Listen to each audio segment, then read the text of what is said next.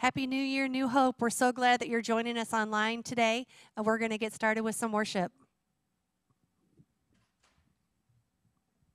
The King has come, the dark is over, a brand new day for all my sisters and my brothers.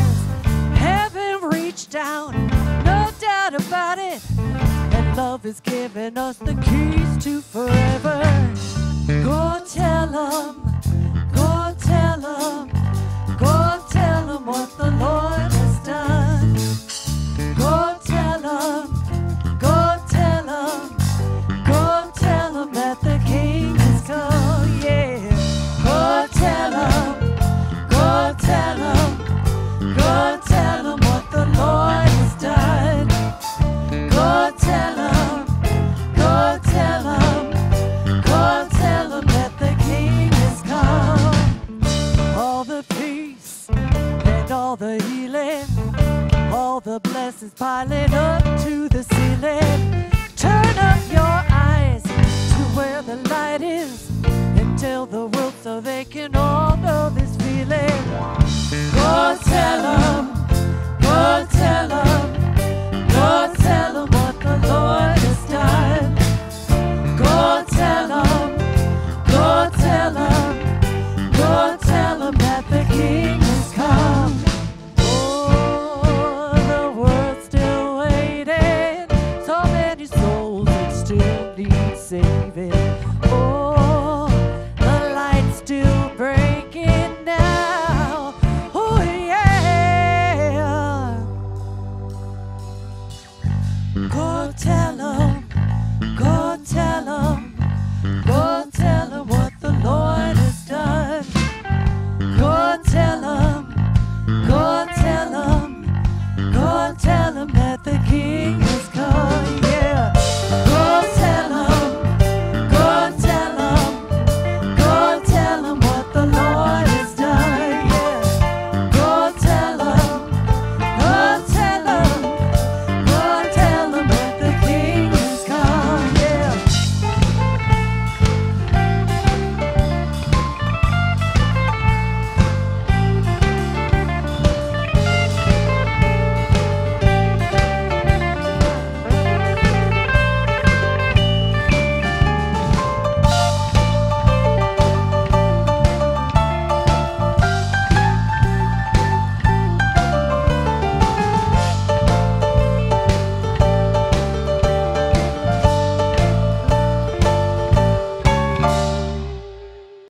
New. It's a simple word that conveys things like change, improvements, and hope. Often this word is used to persuade us to buy products, vote for candidates, or change jobs.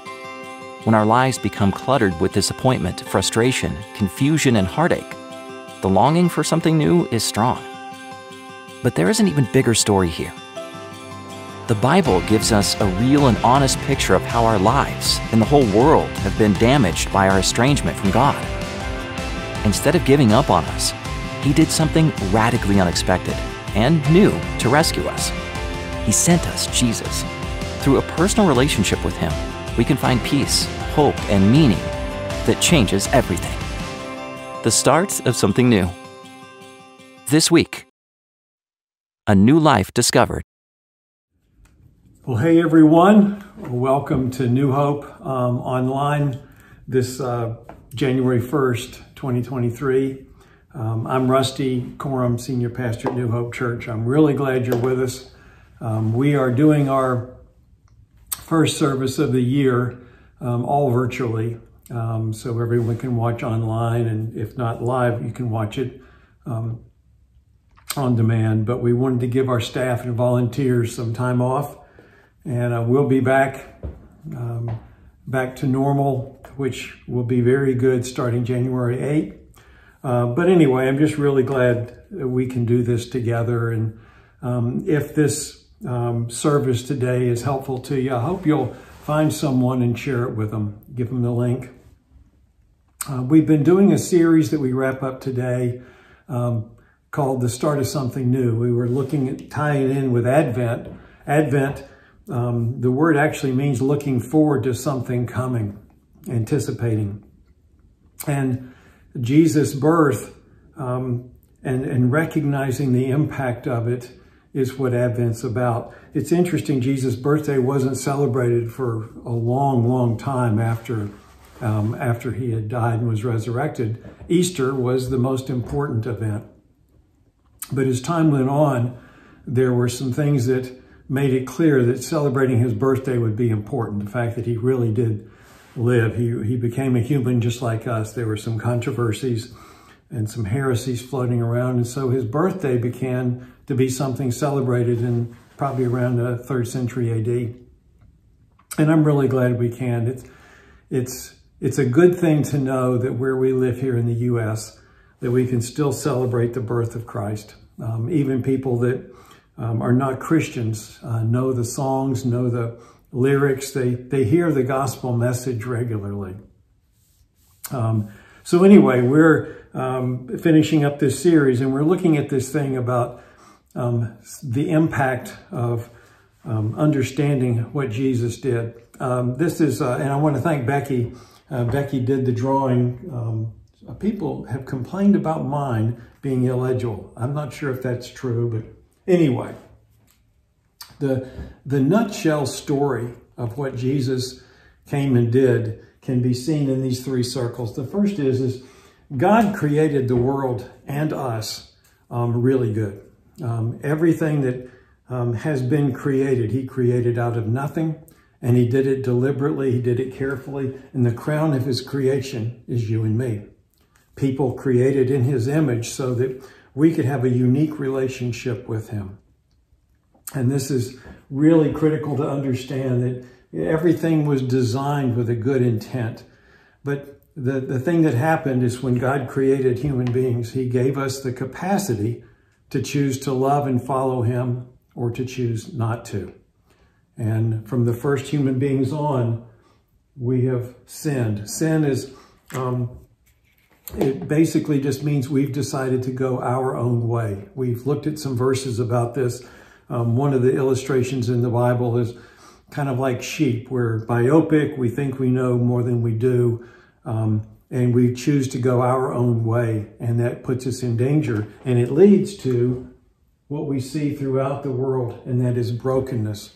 If you want to trace and see where most of the problems that we have come from, it's from the sinfulness of human beings. In fact, it says when the first human being sinned, that it ended up bending and breaking all of created order.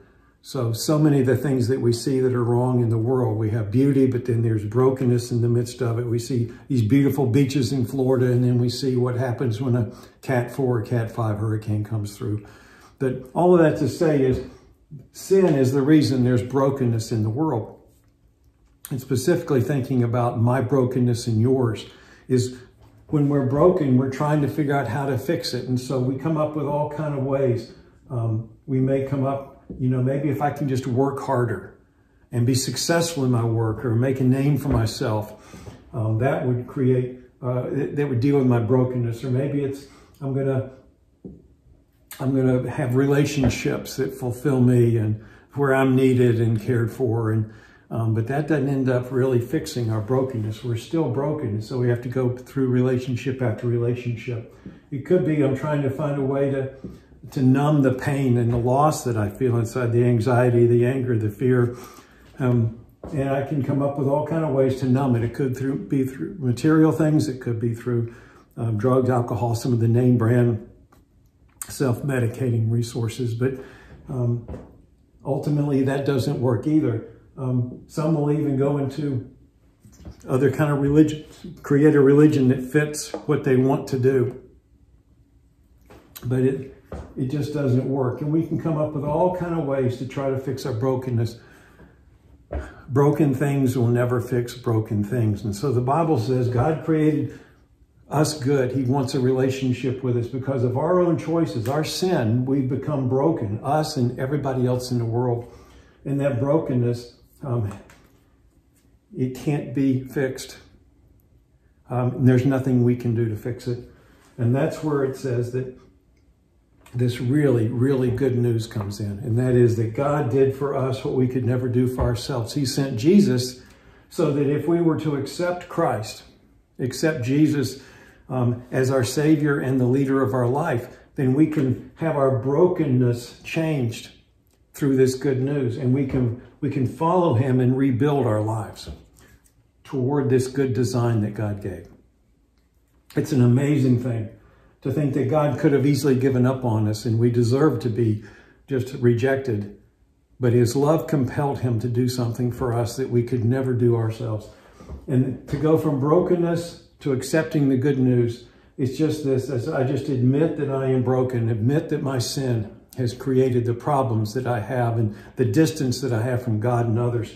Choose to believe that God sent Jesus for me and that Jesus came so I could be forgiven. Jesus lived a perfect life to pay the price for my imperfect life, and then just choosing to follow him. And I want to look at this for a minute, this idea of choosing to follow him.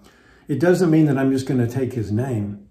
It means that I'm going to actually accept him, and I'm going to, because I'm choosing to follow, I'm going to start to rebuild my life according to his good design. In other words, the Bible's going to be the guide for my life now. God is now the one in charge of my life, because remember, I'm choosing to follow him. I'm not going to go back to the old ways. Sometimes you'll talk to people that say they're followers of Jesus, but they're living in the old brokenness, the ways that are against what God has said, things that do not respect his good design. It's why a proper understanding of the Bible is so important for you and me. Why being part of a church is important. We're in a community where we're helping each other resist going back to our broken ways or following whatever the culture says and rebuilding our lives according to this good design God had. That's why Bible study is so, so important. And not just study, but understanding it and then applying it in our lives. This message and my intent in our series is that we would all understand this message and be able to explain it and communicate it. Some years back, I'm having lunch with a guy. Actually, we were just having coffee. And he was not a Christian, but he was kind of interested. He'd asked me some questions.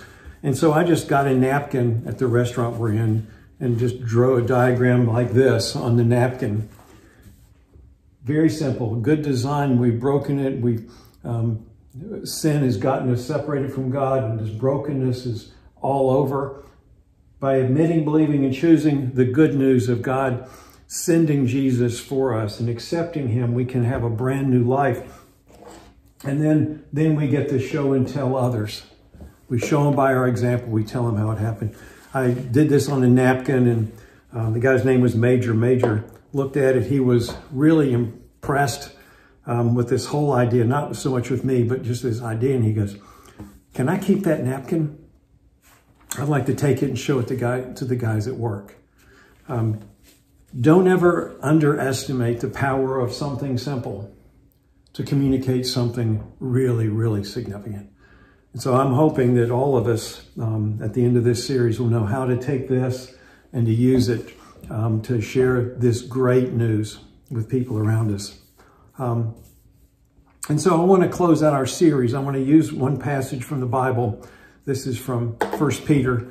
And let this be a guide to us as we close out this series thinking about Christmas. We're heading into Easter and the impact you and I can have on lives around us in the year 2023. Listen to this passage. It says, "But in your heart, set apart Christ as Lord. Always be prepared to give an answer to everyone who asks you to give the reason for the hope that you have.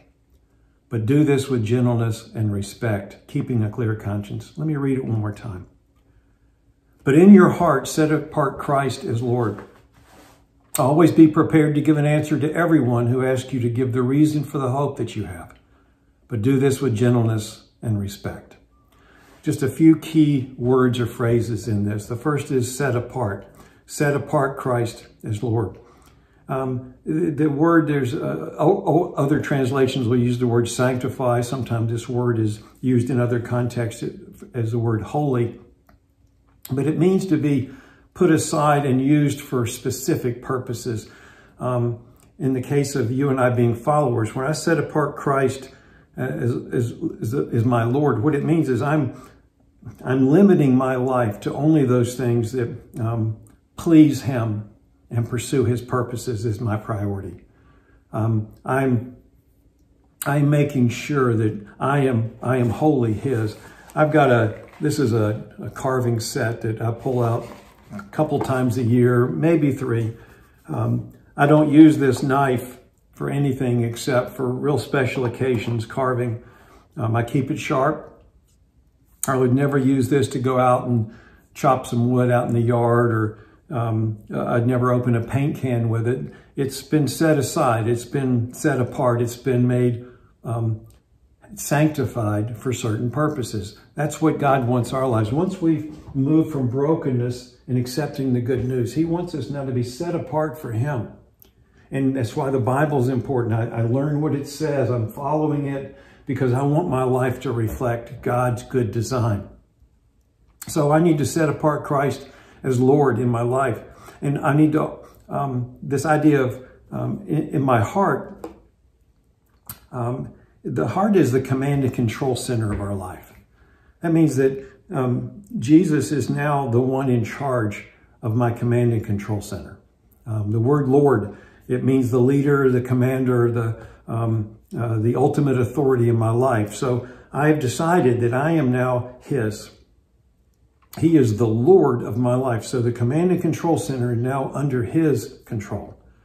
And so and heart, so many times we fall into the hallmark view of this, but the heart, according to the Bible, it's the center of my will and my emotions, my decisions, my choices, my values, my beliefs. It affects everything that I am and everything that I do. And so I've devoted myself. I've set apart. Jesus is the one who is completely in charge of me. I'm set apart for him, and I've set myself up to where he is the only one that I follow. He is the Lord of my life. And it's a title that I give him. I don't just call him Lord, but I actually live it out. Whether it's true or not is confirmed by my actions, my day-to-day choices, big things or little things. And that's why, again, understanding the Bible is so important for you and me. Great lengths were gone to so that you and I would have God's Word, the Old Testament and New Testament. We have examples, we have explanations, we have principles, we have people to follow, both good examples and bad examples. And it's designed to build our lives according to God's good design. So I'm set apart. I've set apart my life for Jesus' specific use. He's in charge of me. And now I'm going to follow him. It's my privilege and my, it's an amazing thing that I get to follow him. And it's my choice that I will do it. So I've set apart him as the Lord of my life. I'm set apart for him. He's in charge like this. And now the command that I'm given here in 1 Peter is that I need to be able to answer those who ask about the hope that I have. This give an answer to those who ask. It was a legal term. It was used of a lawyer answering the question in a courtroom where we would answer honestly, clearly, and compellingly. The assumption here is that as you and I live, as we walk out our faith, that people are going to ask us about this hope that we have. There are people that are going to watch our lives, be noticing us in our home, our work, school, neighborhoods, online. We're always being watched. And there's some things that should be distinctly noticed about followers of Christ. And it should be that there's this thing that about us that is different and that people will want to know. They'll ask questions. Sometimes they might be asking them, kind of making fun of us. Why don't you do all this other stuff that you used to do? Why don't you have the same attitude these people do? Why haven't you built your life strictly about possessions and work? Or why aren't you running around numbing yourself? I mean, there's all kinds of things that can happen. And it's saying that we're going to be noticed. And we want to show something that is really good so that we can tell others about it. And so, I give an answer for those, however they ask, whether they're asking with genuine motives or they're asking to make fun of us, it doesn't matter. We need to give them a reason for the hope that we have and to have an answer for that. One of the worst things that could happen is people would ask us questions like this. Well, why are you so mean-spirited? Why are you so harsh and judgmental about people that don't think or believe like you do? Why don't you care about other people? Why don't you listen? Why are you so distant? What Peter is saying that is if we really have set ourselves up to follow Jesus as our Lord, then there are going to be questions that are raised. And people are going to notice something distinctly Jesus-like in our lives. And then we have a chance to answer. We have a chance to give a reason for this hope that we have. It's living with this attitude of hopefulness, a kind of a confident assurance that this is not all there is to our life. There are things that we're going to go through here that are tough and hard. Remember, we live in a broken world among broken people. And there is no such thing as heaven on earth. There will be heaven, yes. But this side of heaven, we're going to have good times and rough times. We're going to have difficulties. We're going to have things that just completely can seemingly overwhelm us. But our hope is not based on our circumstances or that things are necessarily going to get better. Our hope is based in a trust in a person who gave his life for us. Our hope is in Jesus Christ, that he is taking care of us and that he will take care of us. Our hope is not in a government or some kind of group or our own personal resources, but it's in the God that came to rescue us. A God that promised us that he will never abandon us. There is reason for you and I to live with hope. And this story, this picture here explains where that hope comes from. It comes from a person, the one that gave us the good news.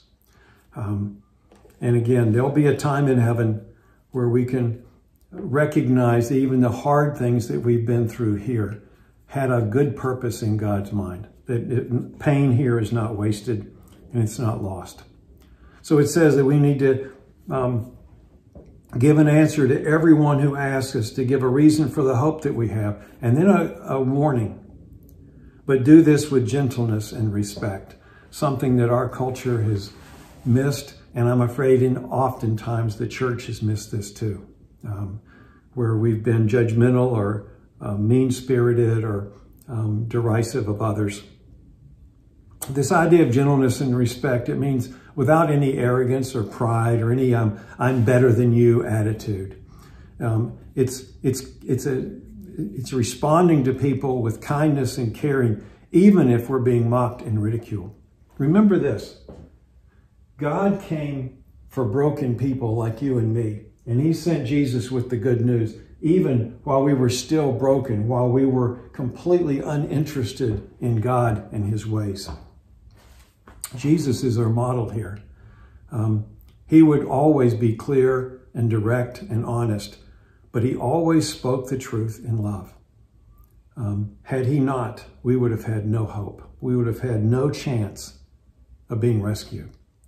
So our model in all this is to follow Jesus.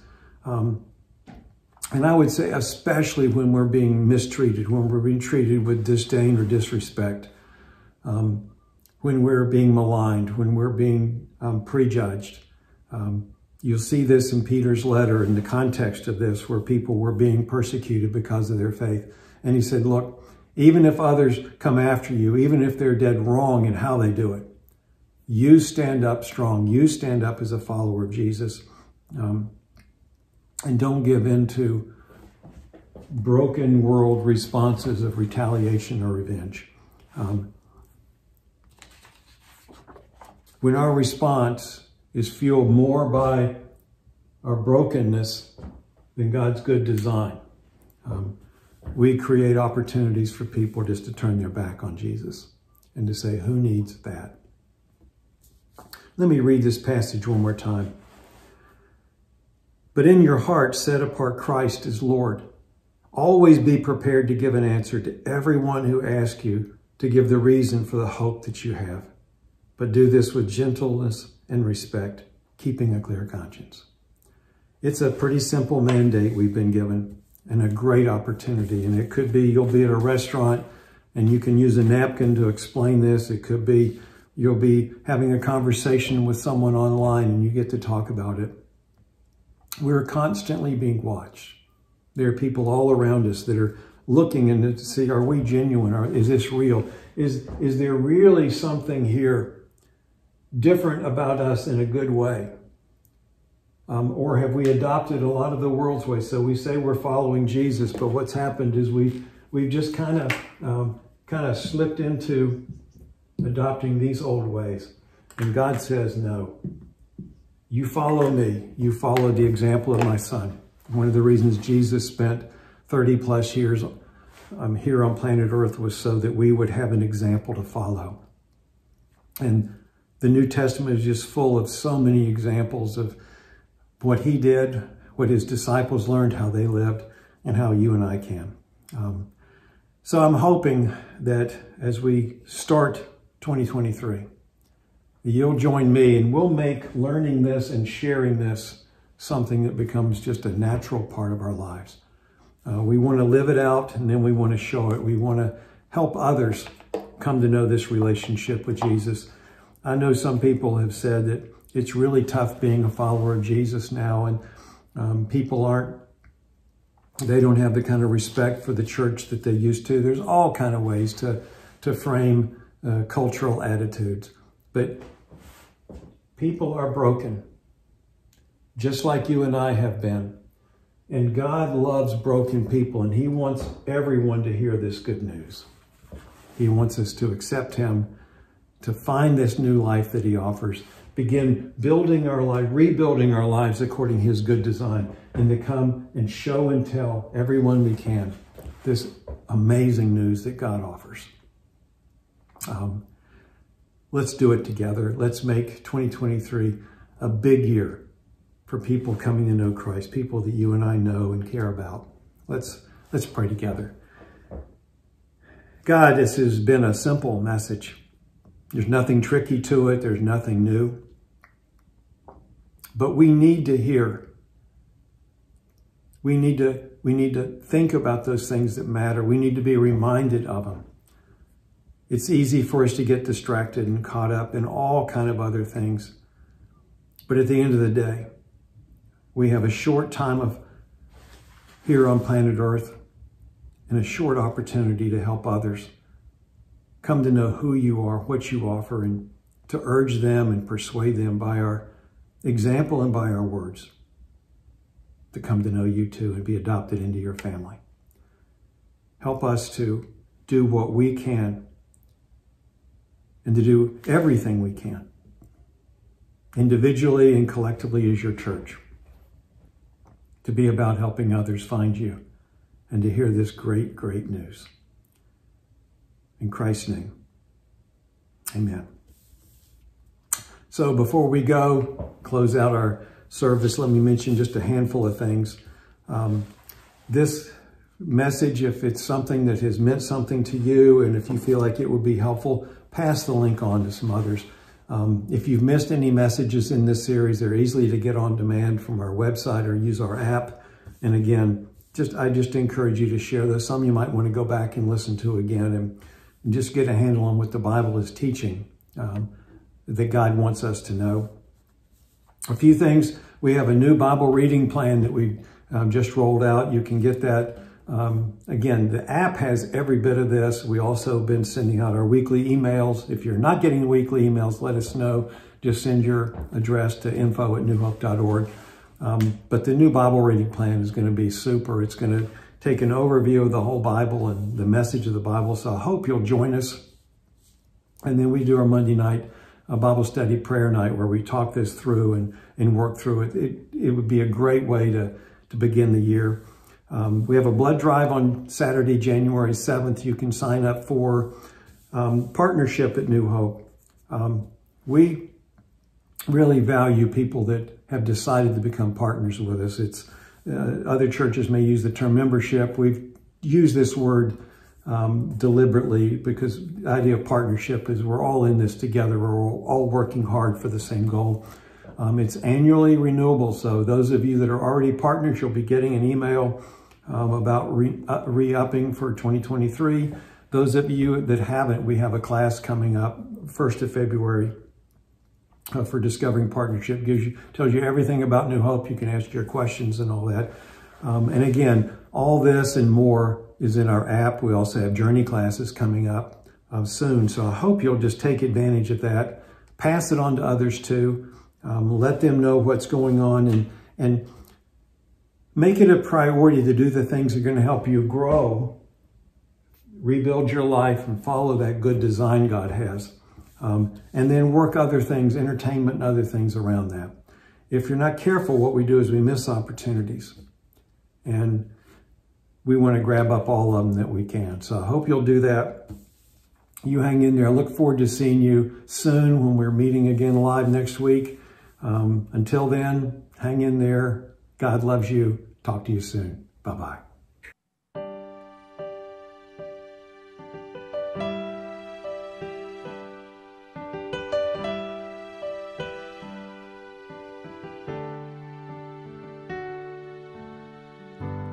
If you're troubled, heavy-hearted, come to Jesus and find your peace. If you're run down, empty-handed, come to Jesus and find your strength. He is hope for the hopeless, rest for the weary, help for the hurting. He is mending the broken, bearing the burdens, all that you're needing. He is. If you're wandering in the darkness, come to Jesus and find your way. If you want freedom or need forgiveness, just come to Jesus and find His grace. He is hope for the hopeless, rest for the weary, help for the hurting. He is mending the broken, bearing the burdens, all that you're needing. He is comforter, counselor, Prince of Peace, author, maker of everything, defender, deliverer, King of Kings.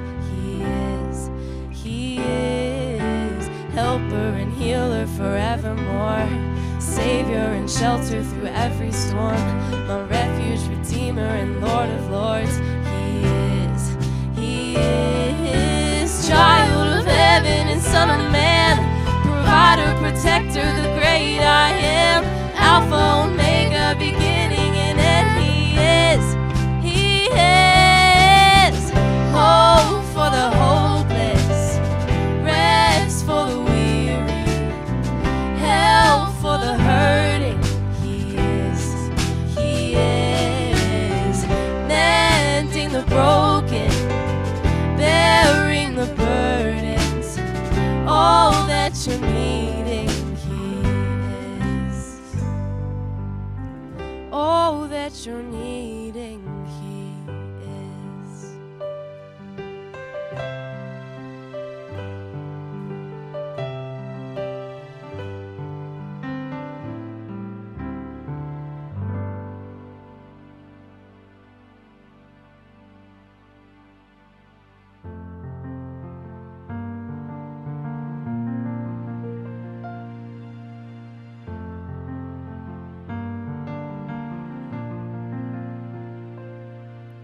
See my hands and look at my feet.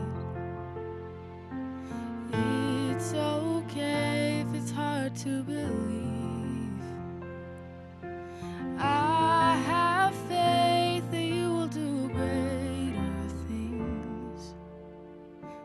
time to go, but before I leave, go tell the world about me. I was dead, but now I live. I've gotta go now for a little while, but goodbye's not the end. Don't forget the things that I've taught you. I conquered death and I hold the keys. Where I go, you'll go too someday. But there's much to do here before you leave. So go tell the world about me. I was dead, but now I live. I've gotta go now for a little while, but goodbye is not the end of the journey, the end of the road. My spirit is with you wherever you go. You have a purpose and I have a plan. I'll make you this promise, I'll come back again. But until then, go tell the world about me. I was dead, but now I live. Oh, I've gotta go now for a little while, but goodbye is not the end. Oh, go tell them about me. I've gotta go for a little while, but goodbye is not the end. Thank you so much for joining us this week. We'll see you back at New Hope next week.